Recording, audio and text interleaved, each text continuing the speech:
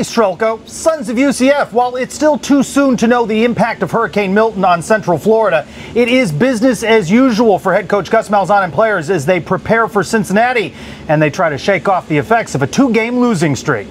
Yeah, well, defensively, the first half we gave up a few things that we shouldn't have. Defense settled in. I thought they played well in the second half. Offensively, it's just bottom line is we got to be able effective to run the football. When they load the box, we got to make them pay. We didn't do that, and really that's what stands out to me. But we'll have a better plan, and moving forward. Why do you think the challenges in the red zone persist?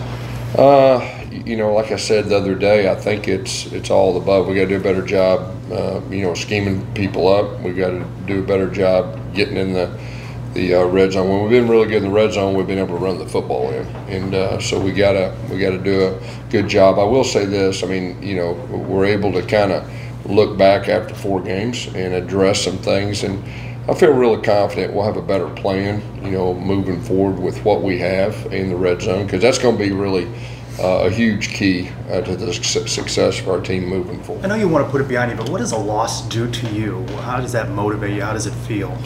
It hurt my stomach a little bit, but at the end of the day, only thing you can do is put it behind you, go to practice, and work harder. At the end of the day, I got a life, I got a family, I got a mom, I got a daughter that I got to keep up and keep motivated. So when we lose, I feel sorry. Just 24-hour rules. I go to practice and I just got to work harder and encourage my teammates. What does a loss do to you?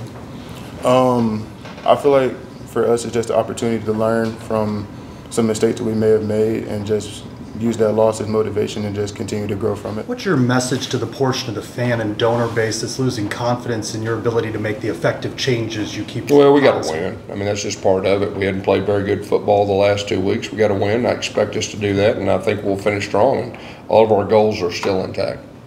The Knights will continue preparing for Cincinnati until the Hurricane has its say. For all those in the path of Milton, stay safe, everyone. Trace Trylko, Sons of UCF.